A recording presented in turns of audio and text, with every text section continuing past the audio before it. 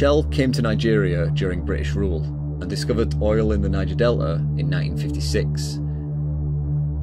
Since then, Shell and other oil companies have spilled an estimated 11 million gallons of oil every year in this region alone. The equivalent of one Exxon Valdez oil tanker disaster every year for 65 years. As a result, the Niger Delta is one of the most polluted areas on the planet and has the lowest life expectancy in the world, at just 41. I was invited to Nigeria by local environmental activists for the Niger Delta's first climate change conference, held in Port Harcourt, River State. And as part of the conference, we visited the sites of 2 Shell oil spills in Ogoniland.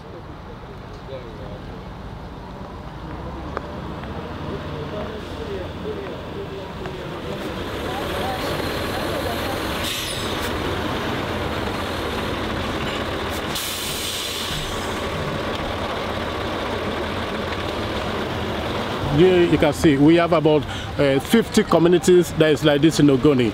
Take a look at this. Benzene in water. The water we drink, the water we use for domestic activities. So poor. This is where we live, where we stay, and Shell they don't mind. Last year we recorded Shell made some billions of profit. Billion of profit. Can you see what is the gain of the community? Eleme people are not in federal government. Eleme people are not in Shell. So we have no brother, we have nobody to help us. We don't have anything to eat. Children are suffering. Look at what is going on. And it's very bad. You can see it, you are safe. This thing cannot happen in the Western world. This thing cannot happen in the Western world. And will not be attended to. We are not happy. All we want is solution. Tell them we are angry. What is the problem? Tell them we are angry. The next time will not allow this nonsense again. Tell them we are angry. If you come with me, please. Stop that nonsense. This is what the Niger Delta is. We have suffered enough. We have suffered enough.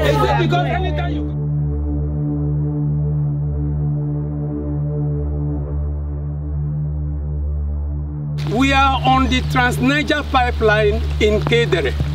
The Trans-Niger pipeline transports crude oil from all other fields outside of Ogoni. The site we are is a spillage site. The spill occurred in 2020. As you know, this community and other parts of Ogoni, we are predominantly farmers and the fisher folk.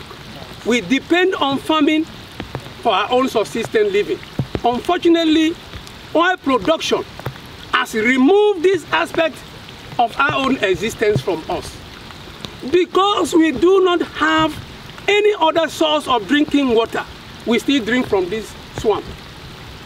If you go to the adjoining homes and see any well being dug, what comes out of it as water is oil. I can take you to several water wells that have been dug. What you find come out of it is oil.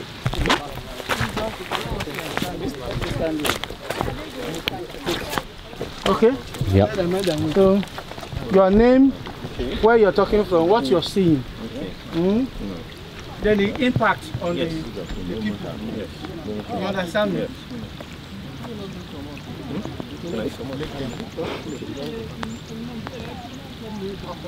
Okay, thank you very much for the opportunity. I am Dr. James Ofiku.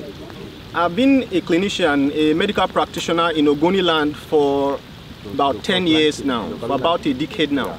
This is a visit to the sites of oil spillage and oil pollution in Ogoniland that is of grave public health concern and is related to the emergence of different patterns of clinical presentations that we have encountered in the hospitals. And this visit today is just to see, give evidence to the fact that this is where the problems are coming from.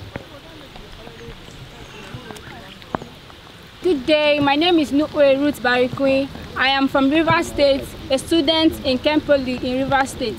I'm here to talk about this pollution here in River State. My dad is a fisherman. He was a fisherman. But because of this pollution, he no longer fishes because there are no fishes in the river. My mom also engages in farming, but right now there are no lands for cultivation of food, and there are scarcity of food because of these pollutions.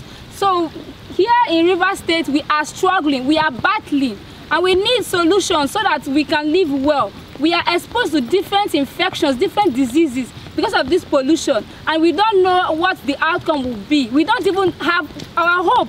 The whole Ogoniland is polluted. We need help. We need help. You can imagine, look at everywhere is polluted. But there are no longer fishes because there are no fishes. There are no fishes and there are no way of livelihood. He is struggling just to cater for us, the children.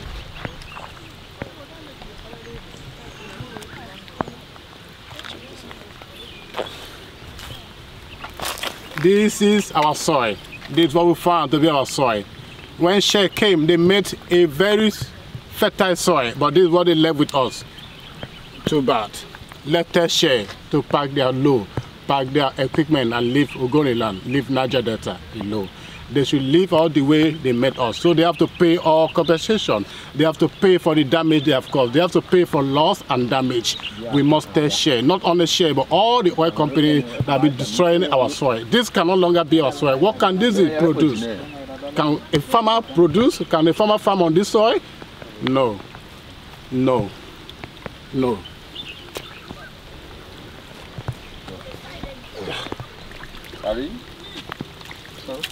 Let's go.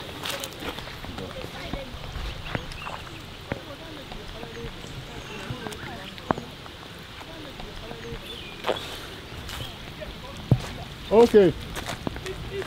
So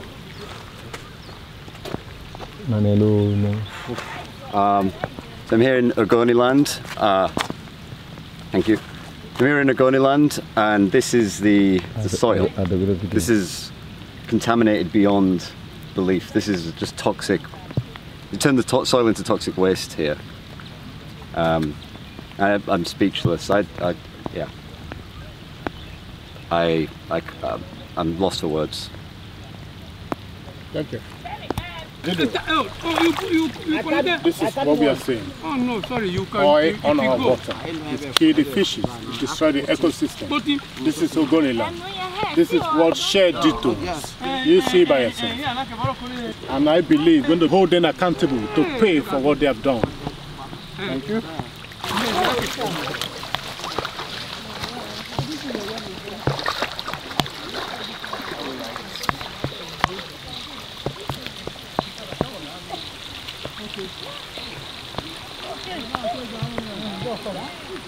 But wait.